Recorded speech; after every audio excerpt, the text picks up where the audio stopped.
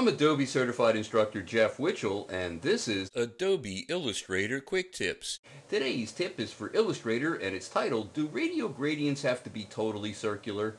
Before CS4, the answer was absolutely.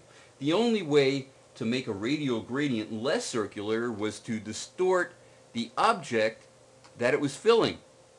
I'm just going to hit Command-Z, Control-Z on a PC to get back to where I was.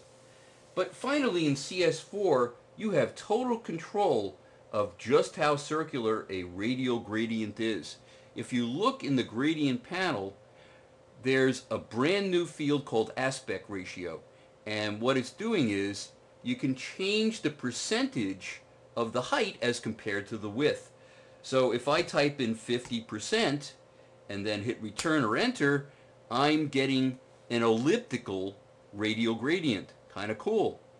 And I can also change the angle of the gradient to something other than 0 degrees. And you can see that's really cool as well. But I'm going to get back to exactly where I was before just by typing in 0 for degrees and hitting my tab key and hitting 100% and hitting return or enter. But there's also been another gigantic change to gradients, and that's in the gradient tool. If you hit your G key, you'll go right there, and you'll see this strange little widget, or gradient annotator, as some people call it. And if I click on this top node and drag down, I'm changing that aspect ratio. You can see it right here. The aspect ratio has been changed to something less than 100%. I could also make it more than 100% if I want, and I can also change the angle right here. So if I go to 45, I can hit return, and now it's at a different angle and a totally different aspect ratio.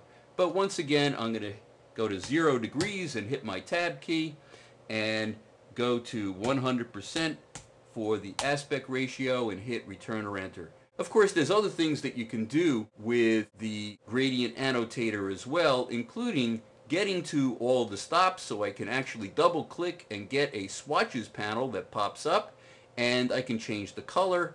I can also change the position if I want. I can add other stops and change the color of them as well. So there's a lot you can do with the new gradient annotator, including, of course, changing the aspect ratio and the angle. Kind of cool.